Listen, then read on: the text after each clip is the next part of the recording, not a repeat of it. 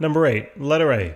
Calculate the magnitude and direction of the force on each foot of the horse, the two that are on the ground, assuming the center of mass of the horse is midway between the feet, and the total mass of the horse and the rider is 500 kilograms. All right, so first here's the picture, all right, and they're assuming that the center of mass is located right in between the 2 feet, okay? So if we had to think about this, right, we're trying to find the force on the feet. And so we can kind of get a feel that, you know, there should be some, not horizontal force, but some force at an angle here straight down. All right. So basically what I'm going to do is what over here for letter A, I copied and pasted this torque picture from number 6. So if you need a little help in figuring out how we came up with this picture, please see number 6. What I added here was I added the answer to number 6, which was that the force the wall is exerting on the horse is going to be 1,430 newtons.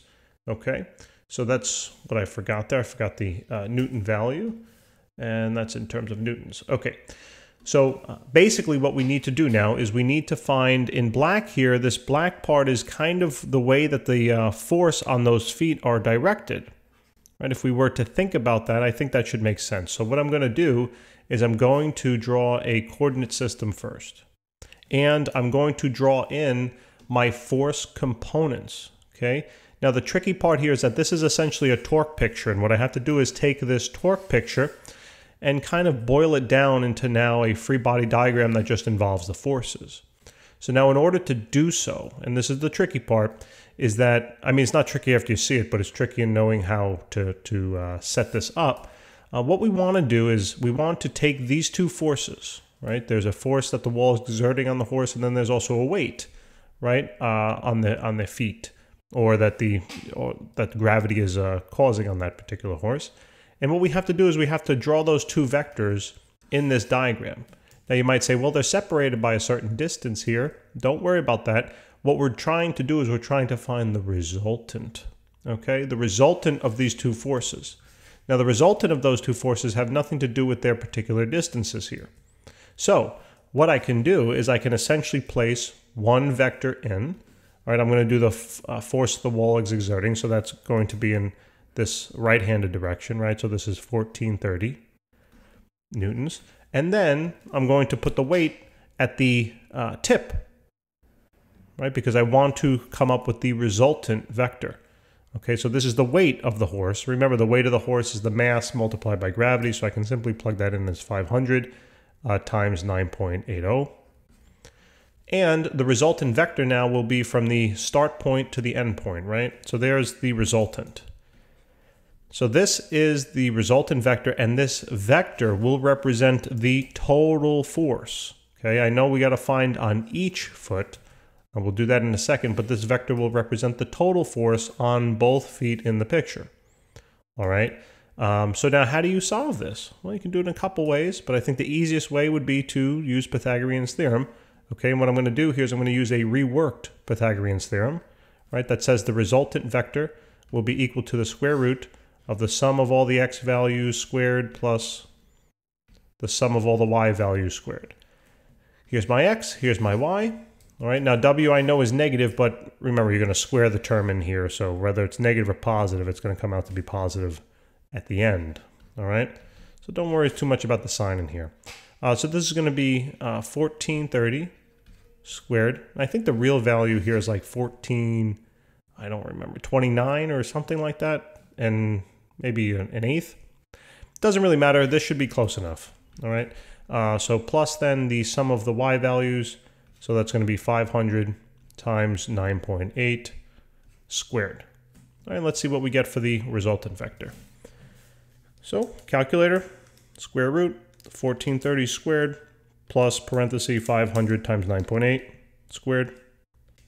And we get a value of, now remember this represents the total, okay? So this is the total, so this is going to be 5,104.4. And now if you want to find the force, remember this is the resultant force here.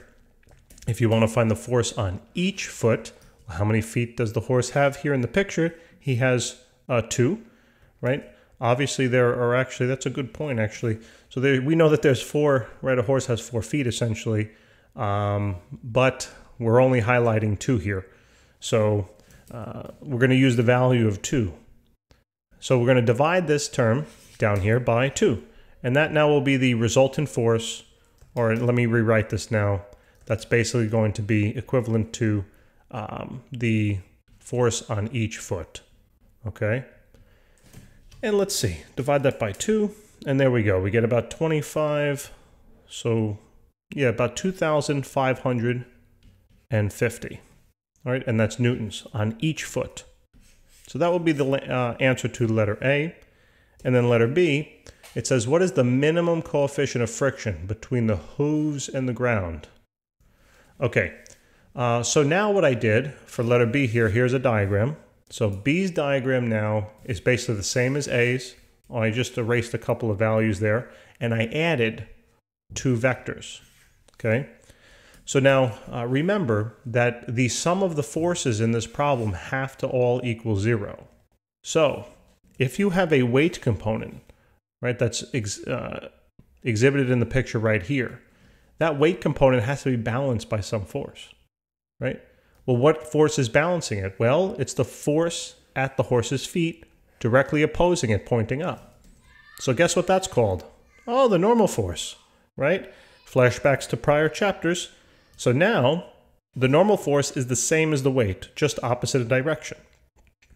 So basically, right, the value here, the magnitude we can say is basically 500 times 9.8, because the weight was 500 times 9.8. I know the sign will be different. This should be negative and that should be positive. But we won't really have to worry about the signs too much here for the calculations. Now, same thing here. This is a horizontal force in the problem, and that horizontal force has to be balanced. That horizontal force to the right has to be balanced by some horizontal force to the left. Well, what's the horizontal force to the left that's balancing it? It's the frictional force at the horse's feet, right? Think about this. If the horse was on the slipperiest surface, right?